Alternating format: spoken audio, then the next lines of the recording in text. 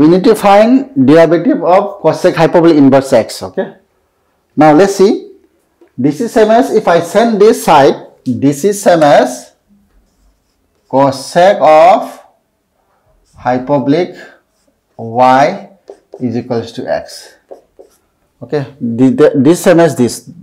Now differentiating with respect to x, differentiating with respect to x. Okay, be careful over here. We have y over here. Okay, but we are differentiating with respect to x.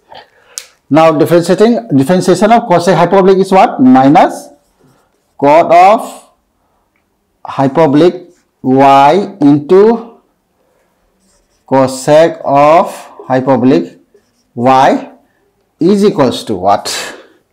Divide dx of x is what? 1. Okay. Into, okay, since differentiating with respect to x is what? Into, we have y, so dy upon dx equals to 1. Is implies dy upon dx is equals to, here I can say minus 1, I am sending over here, upon coth of hyperbolic y, here cosec of hyperbolic y. Okay. Now what is cosec hyperbolic y is what? This cosec hyperbolic is, we have this, we have x, because over here this is x, same over here. Okay. But we need to find coth hyperbolic y. Okay. But we have coth hyperbolic y is what? We have this. Okay. We have coth hyperbolic square x equals to minus 1 equals to cosec hyperbolic square. Okay. Now we want to find coth. Okay. Therefore, coth of hyperbolic square x is equals to, we have cosec hyperbolic square x plus 1. Okay.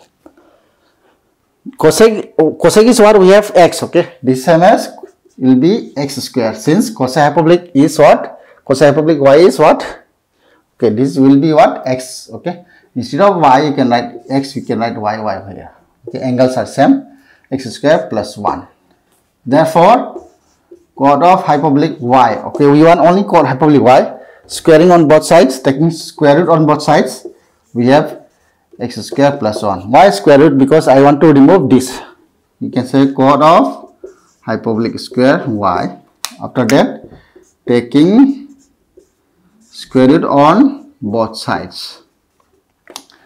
Square root and square get cancel. We have coth of hyperbolic y and we have this. Okay. So therefore, instead of this, I can write x square plus 1. Therefore, minus 1 upon x into square root of x square plus 1. Okay. This is what? This is derivative of cosec hyperbolic inverse x. Okay.